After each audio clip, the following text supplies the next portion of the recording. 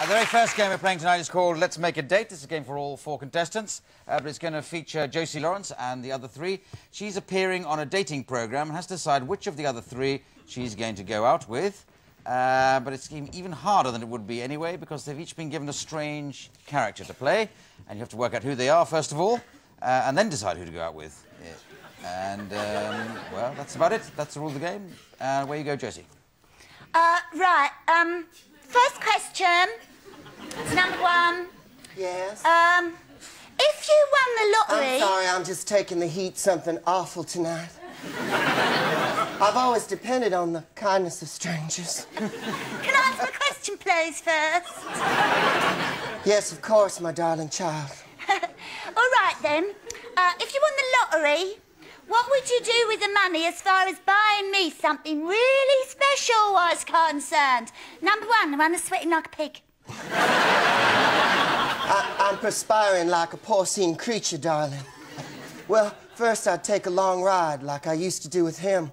He was just a boy, just a young boy. They should have never done what they did to him. Number 2. Yes. What would you buy me with your lottery winnings? What would I... You know, a deodorant would help. I would buy you anything you wanted. There's a fire 5 miles from here.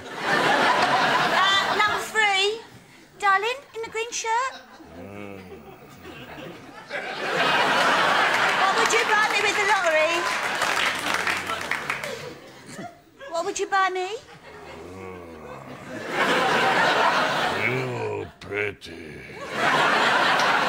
Me put something inside you. Right, on to the next question now. I love going out for meals. If you took me somewhere and you ordered the menu for me, what would be the starter and why? Number 1. Well, you're a pretty classy guy, right? I mean, you and me have had this date coming for a long time, baby. I'm gonna tell you that. First, take you out just to get something, nothing too fancy. I mean, I don't have a lot of money like those other fellas you used to or whatever, back where you come from, because I don't have a lot of money here. I mean, we're just regular people, right? Okay, so... Yeah, okay? You just buy me a can of lager, then? Yeah, whatever, Stella. Maybe slap you around and then have violent sex behind the door. Number 2, please. Number 2 in the nice orange. Yes? Favourite starter? Check the bottom of your shoe. Really, right now. It's covered in poo. Number 3. Your favourite starter. Your favourite starter. He touch bumpy things on chest. All right, then that's enough for questions. OK, Josie. Well, I think Greg Proops is different characters in a Streetcar named Desire. Oh, well done, straight there. Yeah.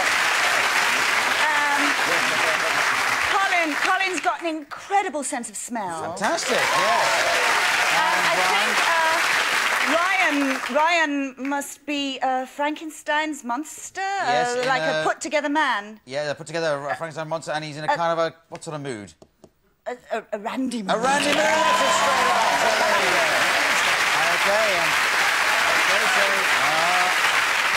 well, I think Greg Proops goes in the lead with some fine performances there. Close for Josie for guessing it all, and late news is she's going to go out with Ryan as the Frankenstein's monster in a horny mood.